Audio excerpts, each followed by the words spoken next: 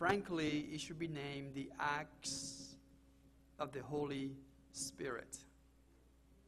Because the Holy Spirit was the one doing all these things. The book of Acts has become perhaps my favorite book in the whole Bible, because it tells us about the history of the early church, how the church got started. I want to start reading with you on chapter number 1. Chapter 1 and verse 1. It says, "The former treatise have I made, O Theophilus, of all that Jesus began both to do and teach." Now, the person that wrote this book was Luke. And of course, he wrote the Gospel of Luke. He says, "Until the day in which he was taken up. After that, he, through the Holy Ghost, had given commandments unto the apostles whom he had chosen, to whom also he showed himself alive after his passion by many infallible proofs, being seen of them 40 days, and speaking of the things pertaining to the kingdom of God." Jesus Christ is risen. He is risen today. We celebrated Easter a few weeks back. He's alive forevermore. Verse 4 says, "And being assembled together with them, commanded them that they should not depart from Jerusalem, but wait of the promise of the Father, which saith he, Ye have heard of me. For John truly baptized with water, but ye shall be baptized with the Holy Ghost not many days hence." Let's pray. Father, we thank you for this day you have given us to enjoy. Thank you for allowing us to be here in this place to worship you and to encourage each other. I pray for the blessed Holy Spirit to minister to our needs. In Jesus' name we prayed. Amen. So here he's telling the history of the church. He wrote the book of Luke, first of all, to tell about the life of Jesus Christ. And now he's writing this second book, telling Theophilus about the history of the early church. Like I mentioned, Jesus Christ, he came, he died, he was buried, and on the third day he rose again from the dead. He is not dead, he is alive. God is not dead. He is alive forevermore. Praise his name. But then he goes on and he tells about what Jesus told his disciples. Look at verse 6. It says, "When they therefore were come together, they asked of him, saying, Lord, wilt thou at this time restore again the kingdom to Israel?" The Jewish people were very consumed with the idea of the millennium kingdom.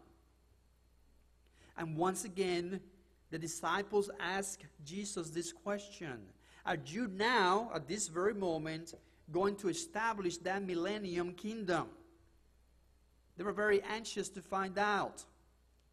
And Jesus tells them, and he said unto them, "It is not for you to know the times or the seasons which the Father hath put in his own power."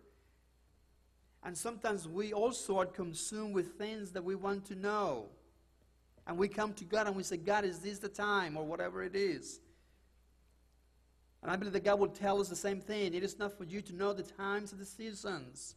Just be faithful with that I have given to your care. Just do the things that I have commanded you to do.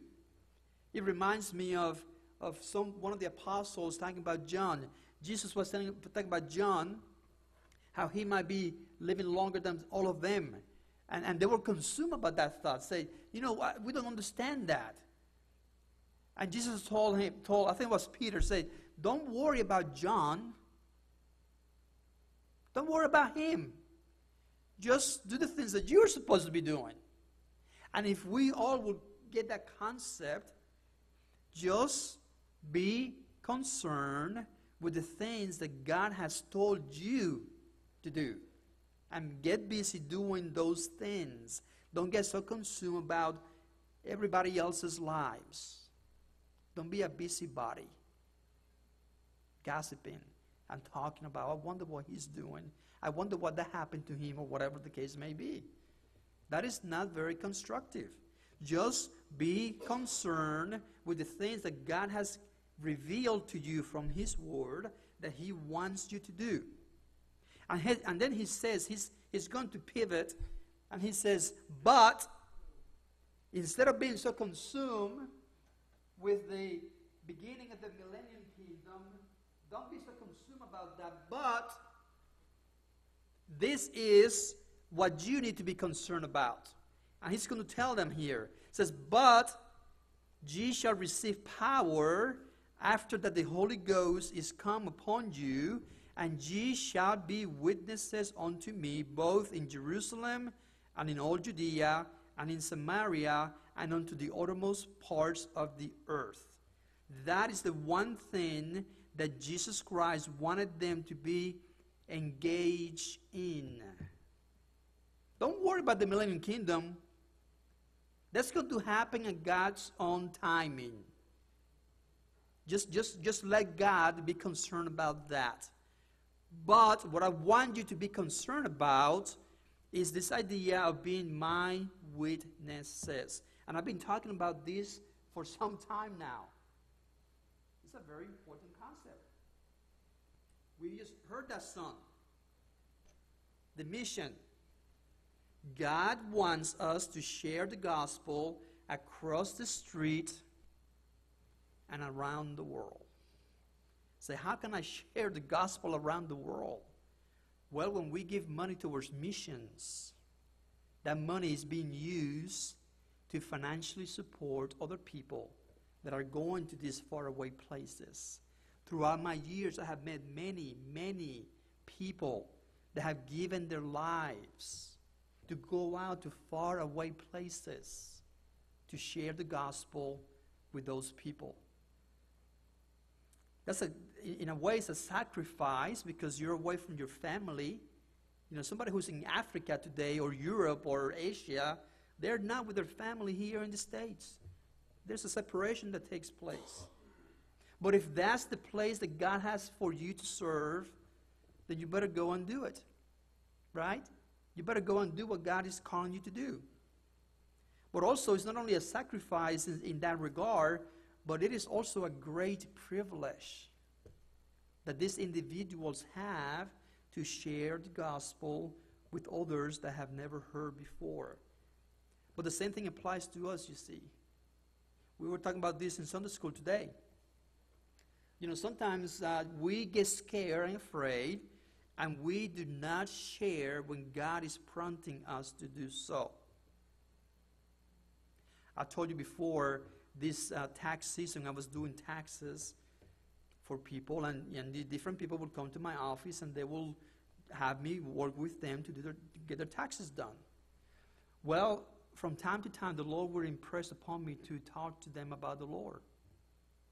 Just last week, this dear lady came in, and she was having a lot of different challenges that she was facing. And the Lord prompted me to pray with her at the end of that encounter. I don't pray with everybody that comes into my office, but I have done so several times this tax season because the Lord impressed me to do so.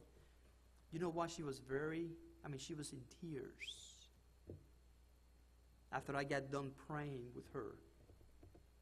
Not only her, but other people this tax season. That the Lord impressed me to pray for them. The Lord impressed me to give them a tract. Here, I want to give you this so you can read it and learn more about God. You see, and that didn't take a whole lot of time from my schedule, but it made a great impact in her life. She got a lot more that she counted on when she came to my office. She got a lot more because I took a little bit of time and I cared for her, and I showed compassion towards her. And it was a blessing to her. You see, when we go out and we encounter people in the workplace, we encounter people in the marketplace, we encounter people in whatever we may be. You know, I believe, I told you before, that when we walk into any place, that place should be a better place because you are there. If you're a believer, you have the blessed Holy Spirit dwelling inside of you. He's the light of the world. And when we walk into any place, the environment, the atmosphere in that place should change for the better. And we should let people know, sometimes I know or I have a very good inclination that somebody may be a believer. Why? Because of the way that they behave, the way that they talk, the way that they dress. Those are messages that you're sending to other people. God did not call us to be theologians. I'll tell you that before. Do not be consumed with the idea that you do not know everything that there is to know about the Bible. I certainly do not. I do not know everything that there is to know about this book. And you know why? I'm going to tell you a secret. I never will. I will never understand the unsearchable riches of the Word of God completely and fully. I would not. Some of those things I would not understand till I get to heaven and God reveals them to me. But I am not going to use that as an excuse not to share with others what I do understand. You see, there are some things that I do understand. I do understand that one day, when I was about to go to sleep on my house, one night, when I was 14 years old, I was about to go to sleep, and the Holy Spirit was working heavily on my life, showing me that I needed to get right with God. I needed to make peace with God. And that night, I prayed to God and asked Him to forgive me of my sins. I asked Him, please forgive me of my sins. I need you to come and rescue me. I want to have fellowship with you. I want to make you my leader that I want to follow after. I want you to change my life. I want you to make me one of your children. I don't need to understand the whole concept of God to tell somebody that message. What am I doing? I'm simply telling them what God has done in my own personal life. And so it is with you. God wants you to share with others what He has done for you in your own personal life. Verse 9 says, and when He had spoken these things, what they beheld, He was taken up, and a cloud received Him out of their sight. And when they looked steadfastly toward heaven, as He went up, behold, two men stood by them in white apparel, which also said, Ye men of Galilee, why stand ye gazing up into heaven? This same Jesus, which is taken up from you into heaven, shall so come in like manner as ye have seen Him go into heaven. That was a prophecy of the second coming of Jesus Christ. One day, Jesus Christ is coming back, and His foot is going to push down the Mount of Olives, and that will be the beginning of His millennium kingdom. He's coming back again to set up His kingdom. Do we know when that's going to be? No, we don't know. And we should not be worried and concerned about that day, because only God knows when that's going to take place. What He wants us to do is to be busy proclaiming the message of salvation, what He has done for us. Verse 12 says, Then returned they unto Jerusalem from the mount called the Olivet, which is from Jerusalem a Sabbath day's journey. So when Christ comes back, He's going to touch down on that very same place that He ascended up to heaven. Verse 13 says, And when they were come in, they went up into an upper room, where abode both Peter and James and John and Andrew, Philip and Thomas, Bartholomew and Matthew, James the son of Alphaeus, and Simon Zealots, and Judas the brother of James. Those were 11 of the apostles. Of course, you know what happened to the 12th one, right? He was Judas Iscariot. He betrayed Christ, and he took his own life. But look at verse 12. These all continue with one accord. Now, the idea of one accord has the idea of unity. That is another theme that I've been preaching to you about a lot. I want our church to be united. To be united. Come together. Okay? The devil is always trying to draw us apart.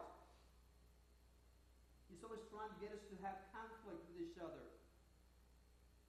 If that's the case today, in your life, if you have a conflict with a fellow believer, you need to make that right. You need to ask God to help you to be restored with that other person. Because what God desires among us is for us to have a core, to be united. These all continue with one accord in prayer and supplication. That is the key of the early church, my friends. Prayer, supplication, fasting. They were serious about their Christian walk with God. With the women, and Mary, the mother of Jesus, and with his brethren. That was a very important aspect of the early church. They took time to pray. You know, I encourage you, if you're able, to come and be part of our Wednesday evening prayer time that we have here at our church. We come together, we have a time of prayer, and then we have a short time learning about God's Word. It has been great. We come, we sing silly songs sometimes. We have a lot of laughs. We praise the Lord together. We encourage one another. And when we leave, we are revved up. we are feeling better. We encourage. These people, they got together on a daily basis. I mean, daily, they will come together and pray and encourage one another because there was great opposition towards them. Look at chapter 2, verse 1. So Jesus Christ, before he went back to heaven, he told him, I want you to wait in Jerusalem until the Holy Ghost comes down from heaven. Just wait. Now, Jesus Christ, once he was raised from the dead, he dwelt among them for 40 days. Okay, at the end of 40 days, he went back up to heaven. Well, about 10 days later is when the day of Pentecost took place. It was 50 days after the Passover. Verse 1 says, and when the day of Pentecost was fully come, they were all with one accord in one place. Once again, this idea that they are all together. They're all united with each other. If we are not united, we are going to be very limited on what we can do for God. Because if we are not united, you know what that means? That we are disunited. It's not a very profound concept. If you're not united, you are disunited. Meaning you're going in different ways. And you have different goals. You have different purposes. And so on. No, God wants us to be united with one accord. Going in the same place, the same direction. It says, and suddenly there came a sound from heaven as of a rushing mighty wind, and it filled all the house where they were sitting. And there appeared unto them cloven tongues like as of fire. And it sat upon each of them. And they were all filled with the Holy Ghost and began to speak with other tongues as the Spirit gave them utterance. So here, just as Christ has said, just as Christ had promised, he told them, I am going to go back to heaven to my Father, but I will send you a comforter, and he will remind you of the things that I have taught you. He will encourage you. He will comfort you. He will be your companion as you go about doing the things that I'm asking you to do.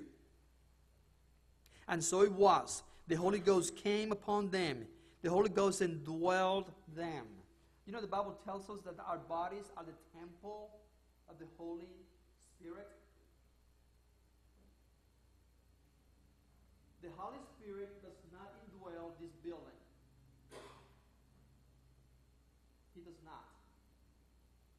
The Holy Spirit indwells the bodies of those people that have been reconciled with God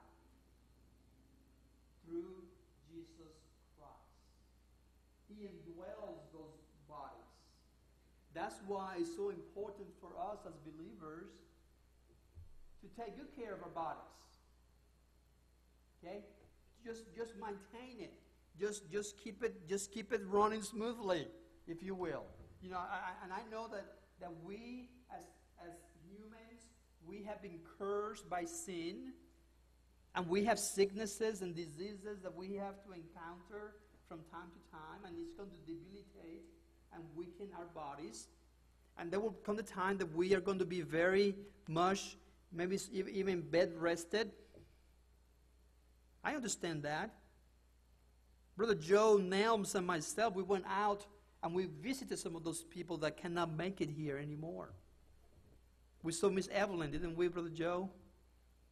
She kept saying, I wish I could be at church. I wish I could be at church, didn't she? She misses being here so very much. But she cannot come anymore because she has those health limitations. You see. But as long as we are able, as long as we have the strength, I believe that God wants us to come together and encourage each other. So he gave them tongues. You know, tongues is a very controversial topic in the scriptures. But here we see that these tongues that were given to them were languages that were known languages. Let's keep reading here.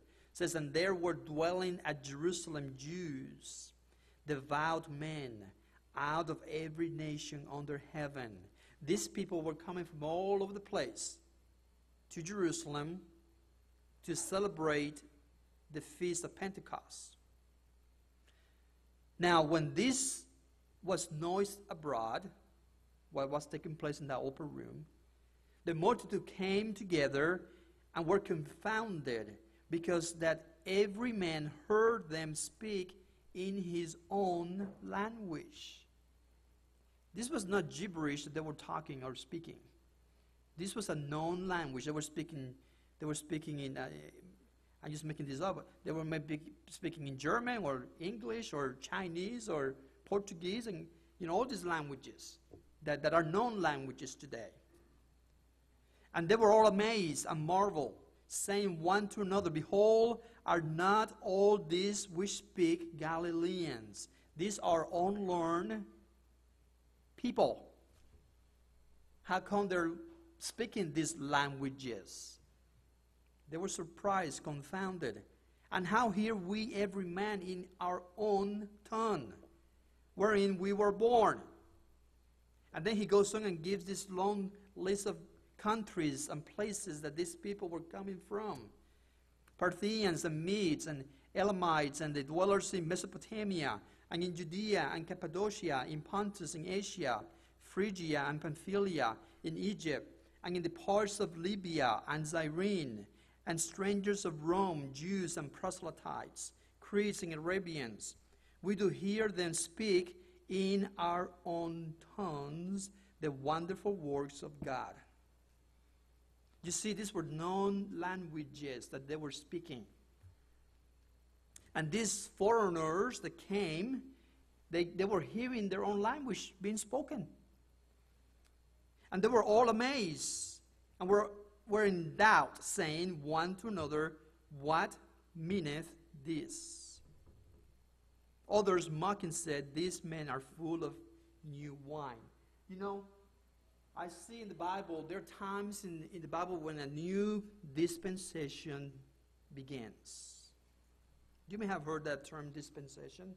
A dispensation is a period of time that God relates to people in a different way than he did the period before.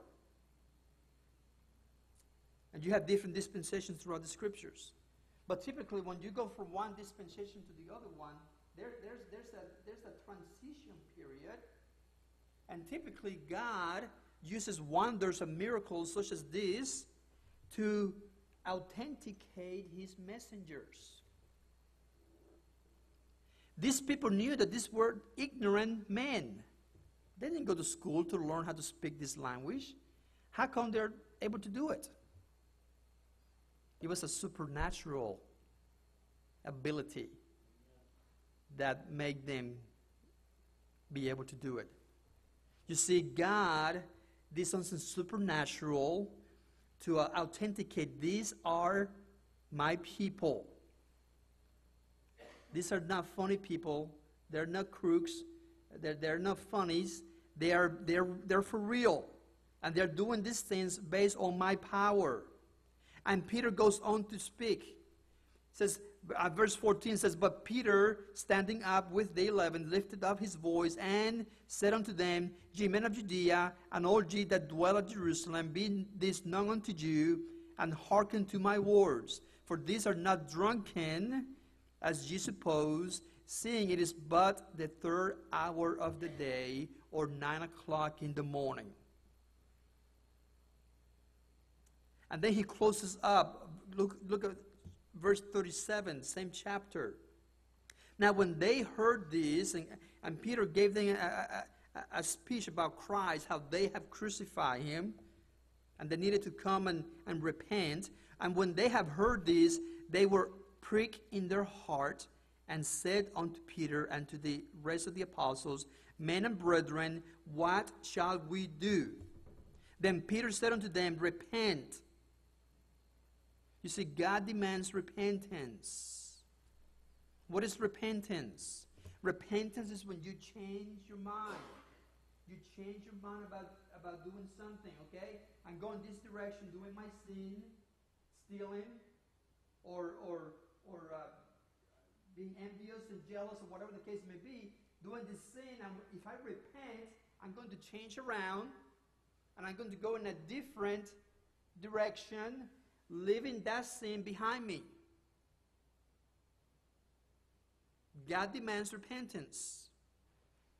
You see, today what many people do, they want to come to God, ask Him to forgive them, and they want to continue doing their sin. That's the problem. That's the problem. God says, repent. You got to turn from your sin.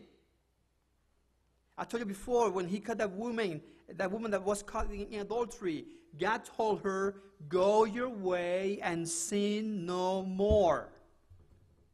God wants us to repent. It says, repent and be baptized, every one of you, in the name of Jesus Christ, for the remission of sins. Jesus Christ is the only one that can take away sins. And ye shall receive the gift of the Holy Ghost. That's the key point about this whole thing. You know, when Peter got done preaching that day, I think it was 3,000 people. Verse 41 says, then they that gladly received his word were baptized, and the same day there were added unto them about 3,000 souls. So 3,000 people believe that Jesus Christ was Lord. They repented of their sins, and they were added to the church. That was a very amazing day. That was the beginning of the church right there that day. The day of Pentecost. You see, it was a very different attitude that Peter and the other apostles exhibited as compared to when Jesus was arrested. We talk about that in Sunday school as well. When they were arrested, when Jesus was arrested, all of them fled away. They were scared. When the Holy Spirit indwelled them, that was a different story. Because God said, I have not given you a spirit of fear, but of power and of love and of a sound mind. So they have a completely different reaction because they were indwelled by the Holy Ghost, and the Holy Ghost was empowering them to accomplish the work of God. And so it is with us today. If we're going to do God's work in this place and great and mighty things are going to happen, it's not going to be based because we're so talented and we know so much, but it's going to be because God's Holy Spirit is having free reign and He is accomplishing that work. We have to come to the place where we are relying upon His power in our lives. Which I told you before, if we want Him to have the preeminence, if we want Him to be in control, that means that we have to surrender. I keep telling you about this, right? There's some things that I keep hitting, right? I keep hitting these themes. Why? Because it's very important that we understand these concepts. If the Holy Ghost is going to do a mighty work among us, we are going to have to surrender, yield control of our lives, and let Him be in charge. Let Him have the steering wheel. And we're going to step aside. And let Him have control of our lives. The problem comes when many of us are not willing to do so. We're not willing to surrender because we still want to be in control. That's a problem. That's a problem that limits God's power. I mean, God's power doesn't change, but He cannot manifest Himself through us because sometimes we're stubborn and hard-headed and we want to get our way. Just like that child at the store that throws a tantrum, right? Have you seen people like that, those little kids, and even adults, they throw a tantrum because they're not getting what they want? That's a problem. God doesn't work with people like that. God works with people that are surrender. Surrender, let Him have control, and then He can work through you. That's what's required. Let's pray. Father, we thank You once again for the history of the early church and how great and mighty things were accomplished those days. Oh God, we know that Your power has not diminished. Your hand has not been shortened. Your ability has not gone away. We know that You're the same yesterday and today and forever. And God, we know that You're able to do the great and mighty things that were accomplished during these days, even in our day. And God, we desire to see great and mighty things happen in this place that no one can explain away because it was done based on Your power. Oh, Jesus, help us to be willing to yield, surrender to Your will. In Christ's name I pray, amen.